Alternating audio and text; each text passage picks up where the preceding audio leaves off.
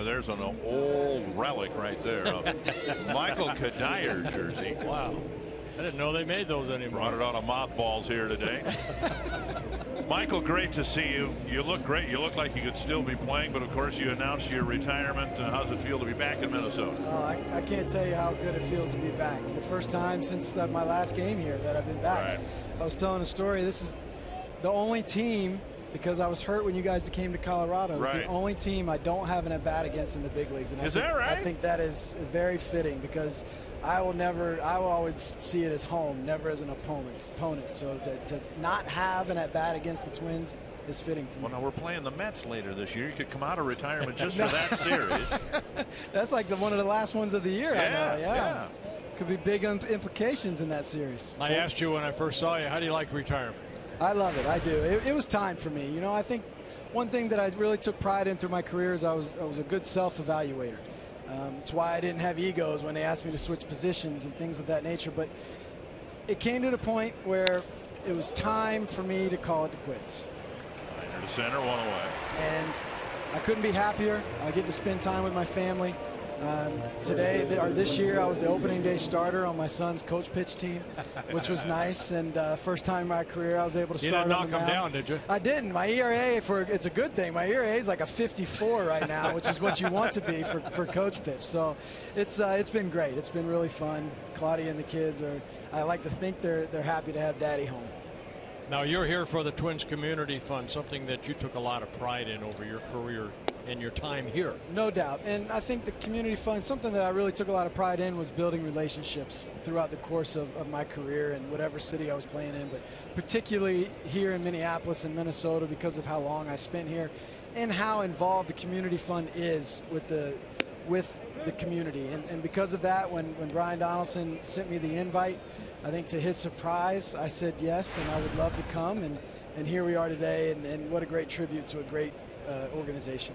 Now you've been with the Twins, you went with the Rockies, and then the Mets, I believe. Those are the three teams you played for. You won a batting title. Congratulations. Thank you. For the Rockies one Yes. year. And of the three teams, the difference between, say, I know you came up in this organization, but the difference between those three ball clubs? Well, you know, it's still it's Major League Baseball. But I think the one thing that and this is not a knock on both in either Colorado or New York, the one thing that Minnesota does separate themselves a little more is how integrated in the community they are. They really take a lot of pride. The players take a lot of pride in their own charities and their own events, whether it be fishing tournaments or waiter events or golf tournaments. They really take and the players rally around their teammates for those causes. And I think that stems from the community embracing the team and embracing the organization the way that this area does and Twins territory does embrace the Minnesota Twins. See, the Twins Community Fund has donated almost $15 million since 1991. And they've done a good job expanding the reach of baseball. When you say the community, it expands, as Twins you know, territory. North, South Dakota, Iowa, Wisconsin, and so it's a very worthwhile endeavor. I like the second one there, the youth clinics. You know, baseball is really trying to get the youth involved back in baseball, not only at ballparks, but just back on the field playing the game of baseball. And I like to see what the Twins are doing there. Absolutely, and any type of thing that the Twins can do to revive baseball, they're jumping on those opportunities, and it stems directly from the Community Fund and those board of directors that come up with the ideas in how to enhance baseball in the area. You just announced your retirement. Torrey Hunter announced his retirement. LaTroy Hawkins announced his retirement.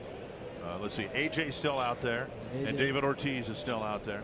But it's remarkable to think of that group of players that you guys were in the turn of the century and in that era, started winning championships, but individually an extended run of some really great baseball careers. And I think what you just said, the extended run, is what speaks out to most people. I know, talking to people throughout the industry throughout my career, they marvel at the fact that all of these players that you just mentioned, as the ball goes into left field, were able to play 12, 13, 15, 17, 20 years in the major leagues. And I think that's a direct correlation with the player development with the Minnesota Twins and bringing these guys up and teaching them the right way to play the game, and not just the right way to play the game, but the right way to be a professional.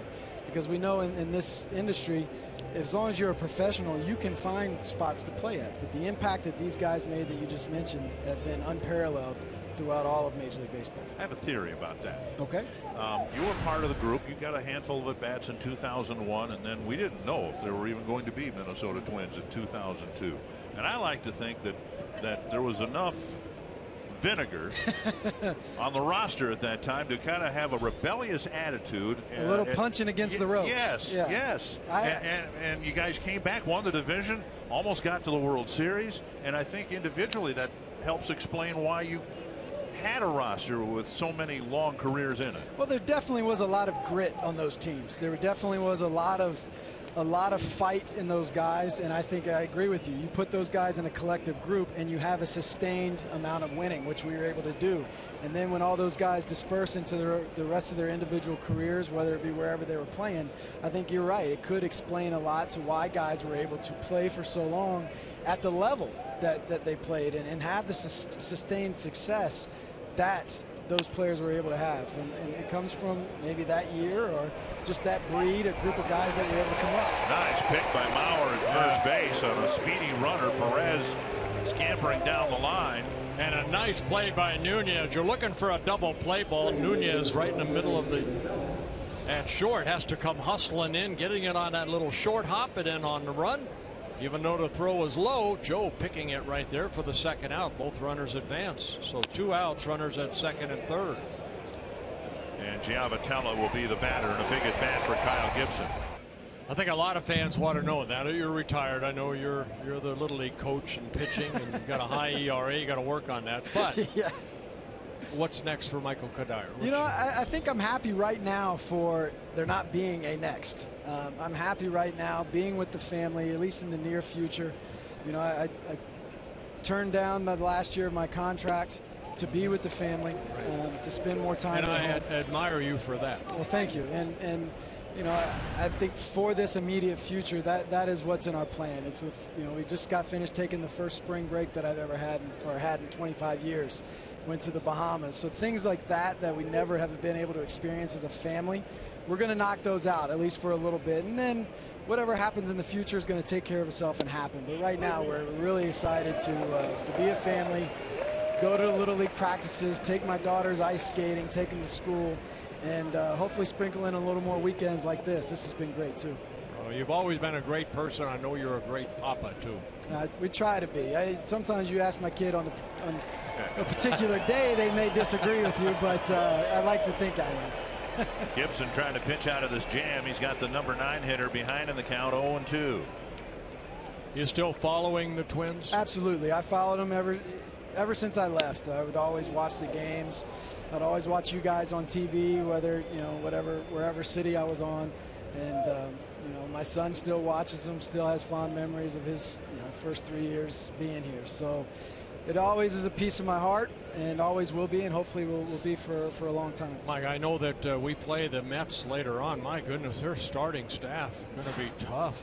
It is. I mean, every single one of them. And it's not just the stuff that they have, but the mentality that they carry with them on the mound. Big strikeout for Gibson. Stranded Trout at second base in the third. Strands 2 more men in scoring position in the fourth. More with Michael Cuddyer in a moment.